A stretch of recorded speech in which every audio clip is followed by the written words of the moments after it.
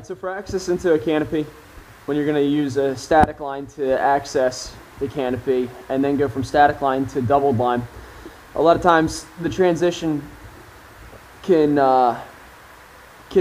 the part that tends to slow someone down, or in some cases it can be possibly the most dangerous part of the whole climb, because you got to go from one system to another. For a lot of climbers in trees, that's not necessarily the most natural thing that they do or something that they're used to.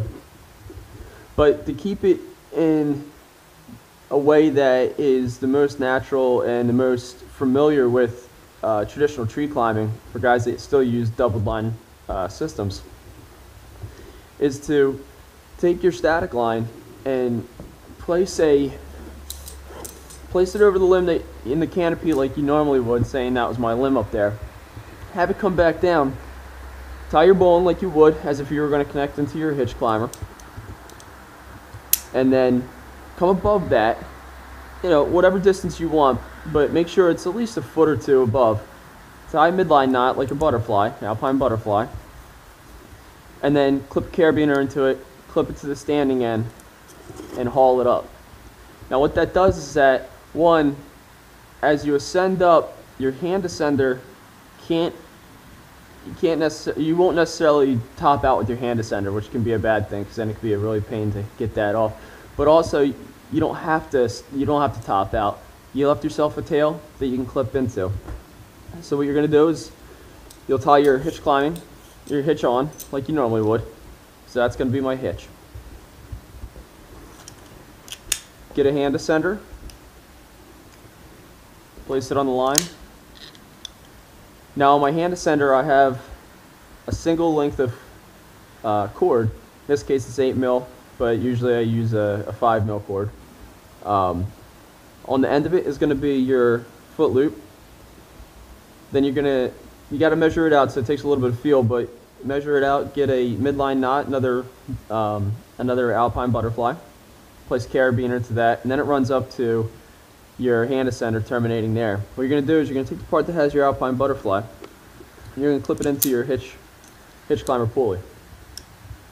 Now what happens is when you step up on your foot ascender, not your foot loop, but your foot ascender, you can raise your hand ascender up. Let me move this down a little bit so you can see.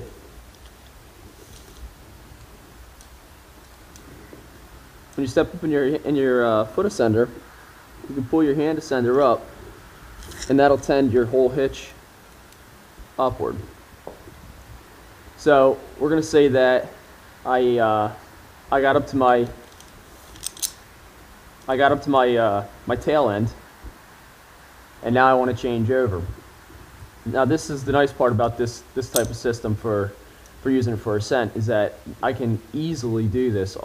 I'm caught on my hitch, so I don't have a problem there. I know I'm safe, so I can take off the midpoint connection from the cord itself to the hand ascender, because I'm still connected into this part, into my hitch. I'm not going anywhere. And then all I got to do is stand up a little bit on my foot ascender and clip into the tail that I've already preset from the ground. Remove my hand ascender, stow it away however I want to do that, lower it down to the ground. And now I'm on my system. I can go to work. Now as soon as I get to my first crotch, where I can stand and I can lanyard in safely, I'm going to go ahead and remove my carabiner. I'll stow that away. And then I want to untie my butterfly. This way I know that I'm not going to get this stuck in the canopy anywhere and have it be later on a headache. Then I just want to make sure that I tighten up on my system, so I'm caught into my climbing line, unlanyard, and then I can go back to work.